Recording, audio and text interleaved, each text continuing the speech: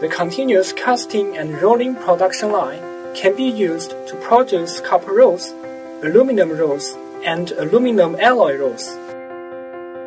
The copper rod continuous casting and rolling production line provided by Ornamental combines the advantages and characteristics of similar equipment from American Southern Wire, German SMS, and Italian Properise. It can produce 8 mm bright, low-oxygen copper rods with electrolytic copper or 100% scrap copper as raw materials. If electrolytic copper is used as raw material, the production line is equipped with shaft furnace and holding furnace, and when scrap copper is used as raw material, it is equipped with revelatory furnace.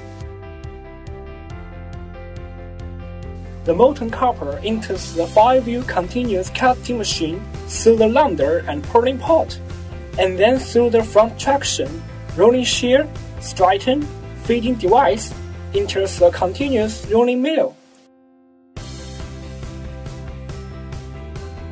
After multi-parts rolling through the high-pressure reduction coiling and washing device, the finished copper rod will be coiling.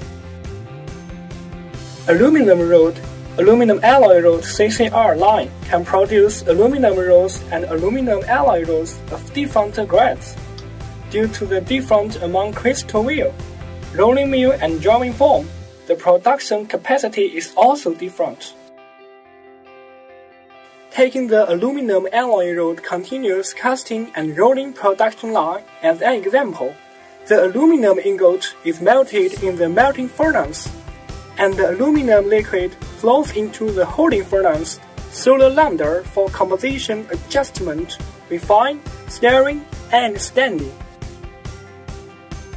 Then it flows into the online degassing and filtering device for degassing and slag removal, and then enters the continuous casting machine. Under the action of the cooling system, it forms a continuous casting billet.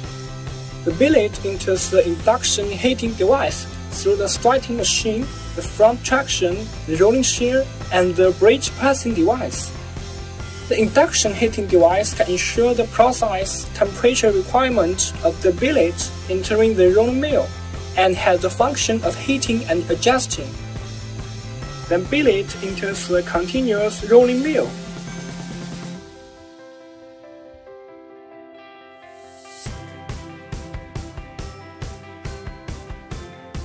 After multi-parts rolling, it enters the coiling device through the quenching device for continuous coiling. At present, 3-roller type continuous rolling mills are commonly used due to its high cost performance, but it also requires a large amount of spare parts and takes a long time to replace the rollers. Now 2-roller type continuous rolling mill is increasingly being used.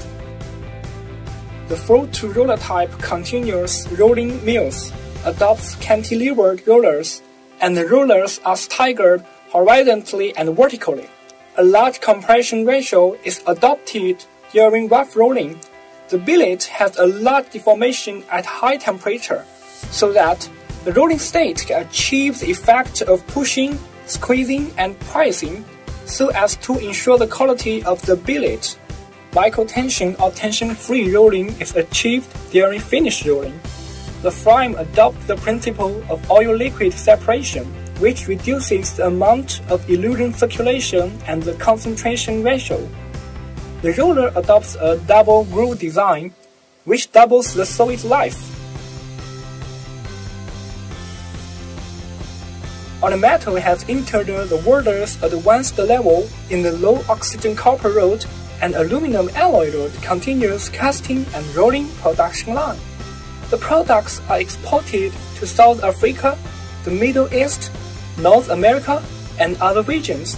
Welcome to visit our company and conduct the technical discussions.